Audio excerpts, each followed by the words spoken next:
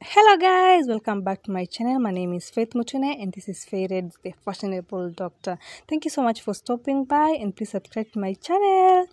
So today I'll be taking you through the process of assembling an NVA kit and I have my equipments right there. So I'll be taking you step by step. Yeah, that's it.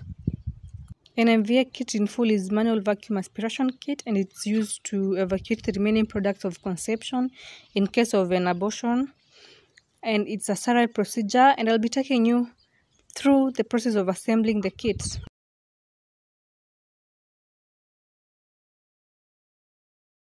I'll start off by fixing the valve and the valve liner as you can see in the video.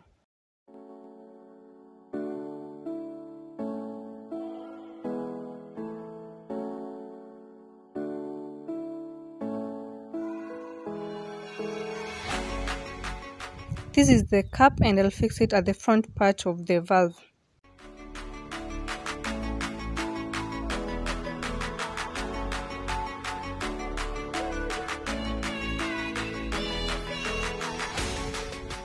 I'm holding a plunger and a condom. I'm not supposed to use a lubricant, but currently we do not have a lubricant, so I'm using what is available. You know, you have to improvise and it works perfectly. Yeah.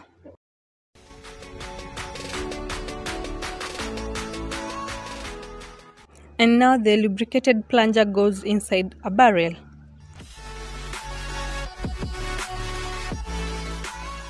Now I'm fixing the two parts together so the barrel goes inside the valve and you have to make sure that it's well aligned.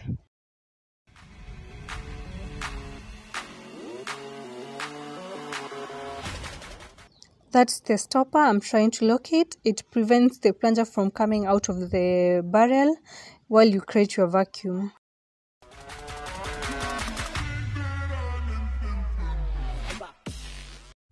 That's the cannula and they come in different sizes and I'm fixing it to the valve and that's what goes inside the uterus to suck the products of conception.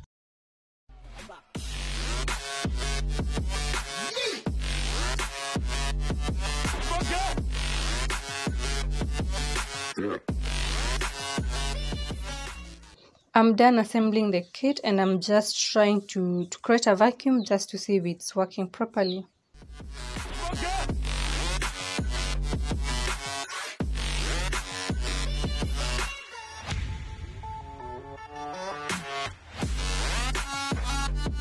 That's a speculum and I'm using KY jelly to lubricate it.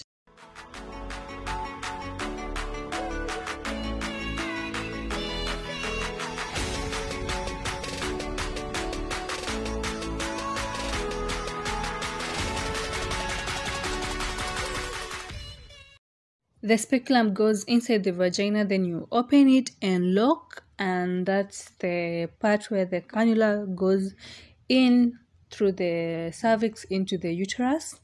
Yeah, and you're able to suck the remaining products of conception.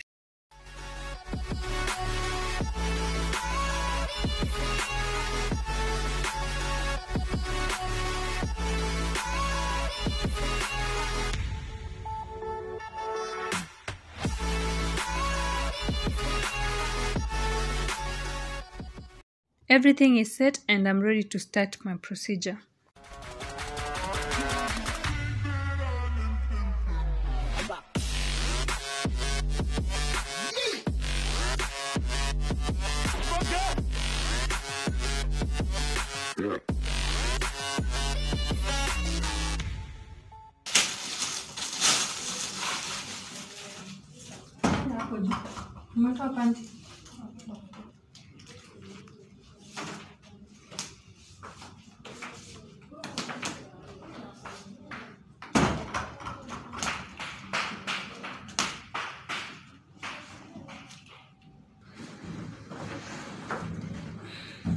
Kabisa hapo tu hapo iko sawa. Alafu upandishe mguu uwekelea hapa juu. Hebu shuka kidogo tena. Ekelea sana mguu. Na mkuje katikati. Hiyo ingine ekelea juu.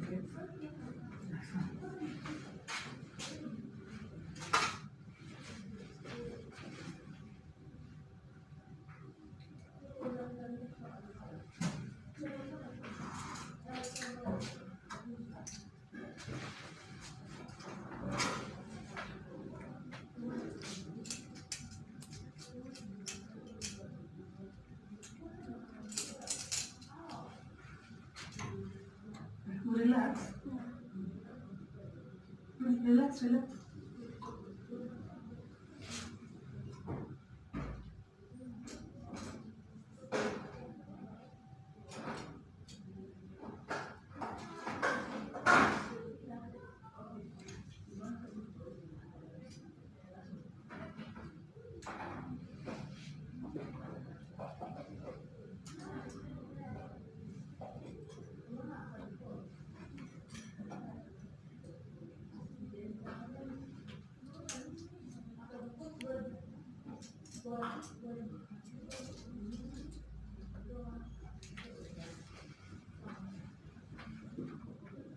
Relax.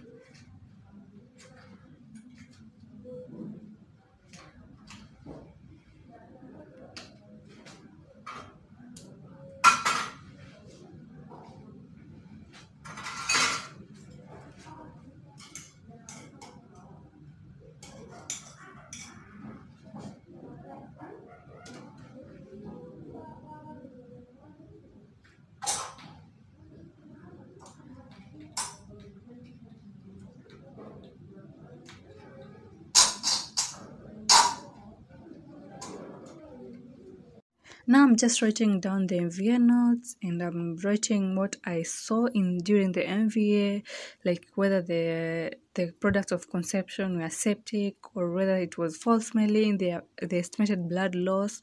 And I'll also make sure that the patient has antibiotics. If she's not on antibiotics, I'll have to prescribe them, and also analgesics.